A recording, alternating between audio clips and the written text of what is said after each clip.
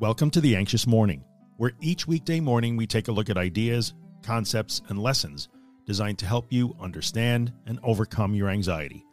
For more information, visit us at theanxiousmorning.com. Mental health is hard, really hard. When it feels like your body and mind are betraying you, it's easy to find yourself questioning who you are, what you're doing, and what this is even all for. We work overtime to navigate through these issues. On some days, just getting out of bed can feel like a major undertaking. Now imagine not only having to work on anxiety recovery or depression recovery, but having to do that work while also knowing that the world often doesn't even recognize you as valid or worthy of being here. You start every day not thinking about exposures or podcast episodes or a recovery plan, but by thinking about the fact that you are being actively rejected, marginalized, ignored, excluded, ridiculed, or even attacked for just being who you are. Exposures will have to come later. You have to figure out how to navigate all that first. We speak often about how the stress of life can make recovery more difficult. When the world throws crap at us, we can feel like we're back to square one.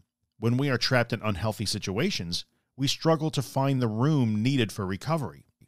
For our friends in the LGBTQ community, just existing can be one giant unhealthy situation.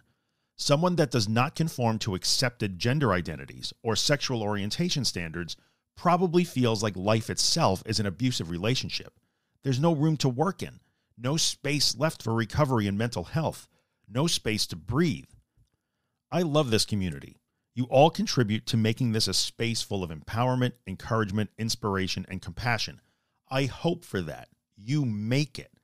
So if we are to make this space, we must make this space for everyone, especially people that might otherwise have no space.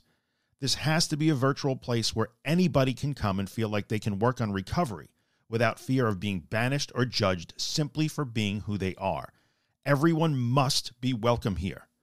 Mental health is hard. Mental health is even harder when you're fighting wars on multiple fronts. Let's be a kind shelter from that other war. Let's give our friends the space they need to breathe and maneuver. Now, I know I'm preaching to the choir here. I've seen nothing but love and acceptance and kindness from you guys, and I am hopeful that what I've seen extends to everyone that needs a mental health tribe to belong to. But as I was writing tomorrow's edition of The Anxious Morning, I caught myself being accidentally exclusionary in my thinking.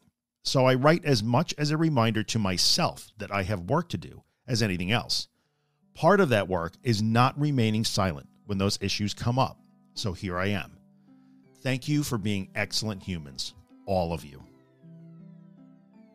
If you're enjoying The Anxious Morning and you'd like to get a copy of the podcast delivered into your email inbox every morning, visit theanxiousmorning.email and subscribe to the newsletter. If you're listening on Apple or iTunes, take a second and leave a 5-star rating, maybe write a small review. It really helps me out. And finally, if you find my work useful and you'd like to help keep it free of advertising and sponsorships, you can see all the ways to support the work at theanxioustruth.com/support. Thanks so much.